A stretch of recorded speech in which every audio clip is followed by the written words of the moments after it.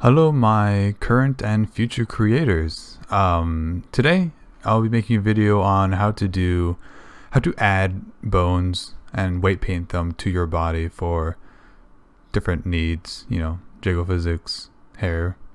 I don't know, something you want to add that you're being creative with.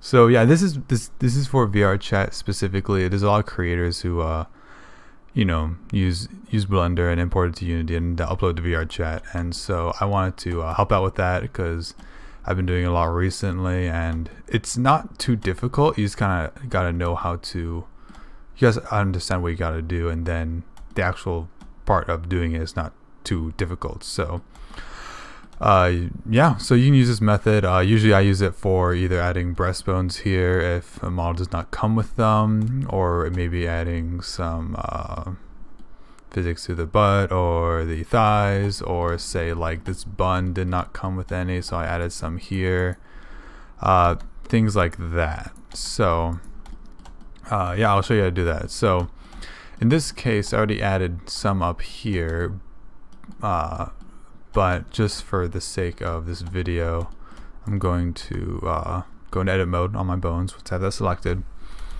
and delete these. And I'll show you how to do this from scratch. Okay, so say like, oh man, all right, I have a bun here, but I don't want it to be stagnant. I want it to move. Be a little bit dynamic. Add some dynamic bones or whatever you want in Unity. So what you can do is right-click the head of the bone. So this is sorry, the tail. This is the head. The starting part, what's bigger, is the head, then the ending part is the tail. If you select the bone, you push E to extrude. When you're in edit mode, you get this. If you push in the middle scroll wheel on the mouse, it'll lock it to an axis depending on how you do that. So if you kind of fiddle with it, keep clicking it in. This is the y-axis here. I want to drag mine out to kind of get a similar shape to what I want. You can right click the bone, left click to select that, and disconnect it. So if you click on the bone, go to the bone little tab here. Now it'll move separately, because if it's connected, if that's checked, it'll move the bone it's parented to with. So once you get that, you can click G to move it around, G, and then push in the scroll wheel again. It'll move it along the axis so you don't get all messed up. And then you can just keep using the G and middle mouse to kind of position them how you want. If you push 5, you get an orthographic. 3 and 1 on the numpad, and 7 and 9, they all kind of change different positions. So you can mess around with that a little bit, but once you get into like a side view here, I'm going to use it to position that here and here maybe. And what I'll do here is I want a little bit better motion. I don't want just like one. So what I can do is select the bone, hit W when you're in edit mode, and right here, subdivide, it'll split into 2, just like that. And then what you can do, since you have it in 2 separate bones now, is make sure they're positioned how you want them. I think it's fine for this purpose, for this case. Now what you can do is you can go into pose mode right down here when you have the any of the bones selected here, and then it'll go blue instead, and that's the pose mode function. I want to make sure you go to armature here, go to pose position so you can move it. And in this case, I actually remembered my bones here, but let's say that when you move them and you just place them, they shouldn't have any movement. They will not, because they have it's not assigned to any mesh, it's not weight painted. So if you move this, it shouldn't move at all. So what you want to do is select the mesh you want. Something that will be separated, like this time it's just the hair, but you can have the whole body or whatever. If you have it separated out more closely to what you want, like since I won't be weight painting the rest of the body, it's nice to just have this so you don't accidentally weight paint something down here, and you get in the game, you realize when your bun moves to the side, your entire like part of your arm will move over to, or whatever. But yeah, so right click the mesh, go down to where it says object, go to weight paint instead. And this, if you select either of the bones, make sure you select and deselect. It should be all purple initially. What you gotta do is make sure you like deselect and select again, because it's a little buggy and something doesn't register. But make sure you just select both, and it should be all like a purplish color. And basically what you gotta do is go up to your tools here. You have weight, and usually in this case I'll just set to full weight. If you hold Control and Alt, and then you hold left click and drag, it'll do a circle here like that, and that's really easy way to do weight painting with some nice transitions. It'll actually go through the mesh, so it's like an X-ray kind of. Control Z to undo if you mess up, but since it'll be like this part here, what I'm going to do is I'm going to just kind of spread this around kind of like that here. And I'm not doing this completely accurate because I kind of spent a lot of time last time, and you can fiddle with it. If you go to 0, you can do the same thing. I'm just dragging and using Control and Alt, except this time I'm erasing it with 0 weight paint. And now if you make sure you click off and on to make sure it was applied. See, it was applied there, so you need to do R or G or whatever. R is to rotate. See, if I move that, this part moves. However, the back part here has no weight painting on it, so it's not actually going to be moving. But that is for this bone, so you can do the same thing here. Set the weight paint up, and maybe try to make it transition nice. I'm not spending a lot of time because I just want to go through this a little bit quicker.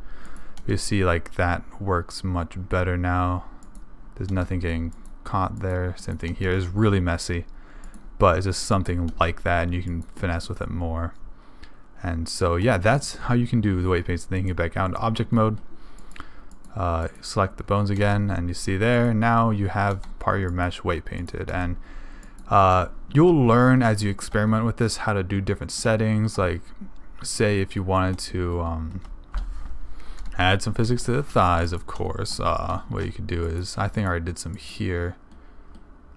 Yeah, so this bone here. So if I go to weight paint, you'll see that the way I have the bone positioned up there, because of how it rotates, it'll kind of give it a little bit better if it was right in the middle and it was rotating, which is why it's up there. Position does matter because it rotates from the head. So wherever the head is, it'll rotate from that position. It'll drag the rest of the mesh along in regards to where that head is.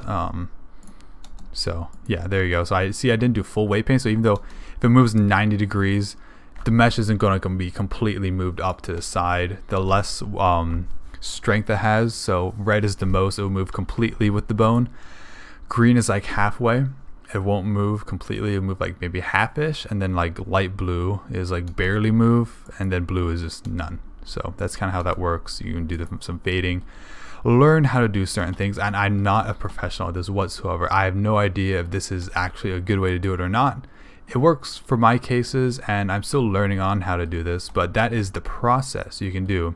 And as you go through this and just do more with it, you'll learn better methods or better solutions to these kinds of problems. You may find out a better way than I have right here, but it's all up to you, and just gotta be creative with it.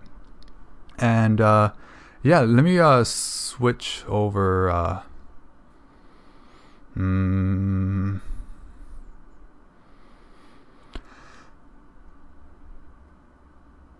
And that's it. I hope you guys enjoyed. It's a pretty short video, but it's pretty informal, I like to think, nonetheless. And I'll be making more of these on certain topics. If you want me to cover a certain topic, just comment down below or whatever, and I'd be more than happy to go over it. There's so many things I don't really know where to start, and so I'll do this. Or if you want like another part of this, I don't know, maybe this part is something you know, but in Unity is the harder part where you're getting the right physics for it.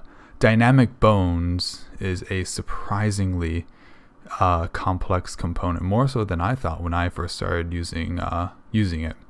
So maybe I'll make a video on that next. But regardless, I hope this helps you guys a lot in any way, at least, and feel free to ask questions and comments. I'll most likely respond here. You know, it's not going to be getting too many anyway. So yeah, feel free to contact me in any way. I have my Discord and my VRChat in the description below, so you can get contact with me in that way as well. Thanks for watching, and I'll see you next time.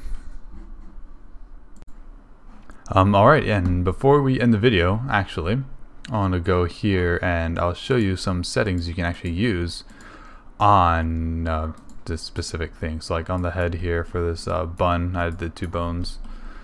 To get the kind of physics settings I wanted to, right here on this bone, it'd be called like head 01 if you don't rename it, and that's kind of what I have here. You can see that I actually turned the elasticity down to 0, which gives like a gravity effect. But you might want that up if you want it to stay upright, because see how mine's kind of drooping? I kind of wanted that, but it's the same thing about it. And then you can see that actually has some nice, like, good physics there for the bun. And the same thing with the thighs here. If I go and I'll show you one of them.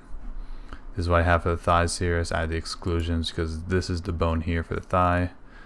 And if I move the model, sorry for all the colliders, but you can see the bones actually kind of moving there a bit, and it's kind of, I should probably turn it down so you don't move as much, but you can see that's kind of how it works there. So yeah, there you go guys. I hope that helps. Alrighty, and that should be it. Thank you so much for watching. If you have any questions at all, you can comment down below and I can answer it there. I should be pretty quick in response. Or also, I have a Discord and my VRChat account in the description, so you can also contact me in that way. You can check out my world if you want on VRChat. It's down there. I have the name of that as well. And yeah, I really hope you enjoyed and you learned some good stuff from this. Anything, really. And yeah, thanks for watching. I'll see you next time.